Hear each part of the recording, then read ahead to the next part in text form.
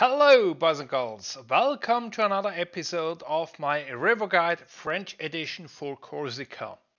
The Tavignano is one of Corsica's large rivers.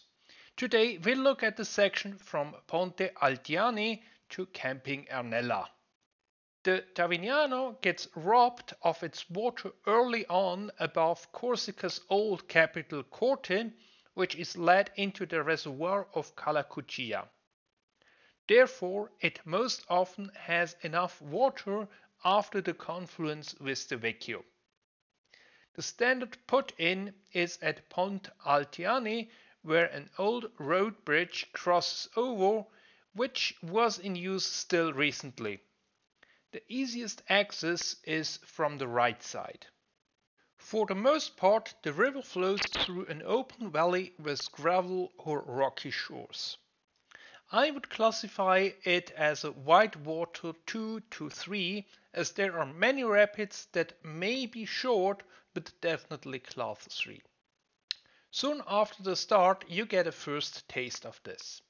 About 1 kilometer below the bridge, at the end of a right bend, a rock sits in the river that forms a drop on the left at moderate water levels. Passage on the right is not clear either, but at higher levels preferable.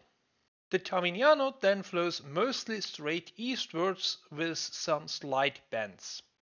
For this section, good water levels are above 1 meter 40. While there is probably an upper limit, I do not know it, as it can take quite a bit of water. At about halfway down you pass a gravel bank on the right side, which is actually a dry creek. On the outer left side of the following bend is an option for early put out or put in to combine with the following section. This is generally known as Olive Grove, which is just about the large parking bay. The Tavignano then curves around the camping Sorti Piani. On its exit, the most difficult meters are waiting.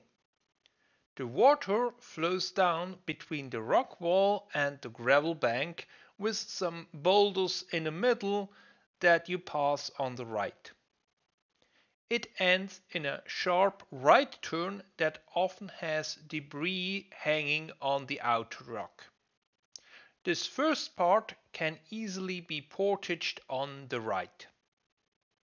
The next cataract not so. At a fallen-in bridge and mill, the water is pressed through a narrow gap.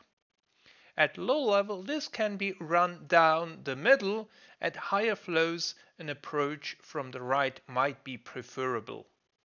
Then you reach the Pont di Piedicorte, which has its access from the road cleaned out. So this is another place to end the trip. What follows is some more rapids through a left and then a right curve before reaching the still water at Camping Ernella.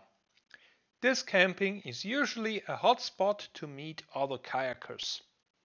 If you park your cars outside the camping at the roadside, you may be allowed to pass through the camping ground.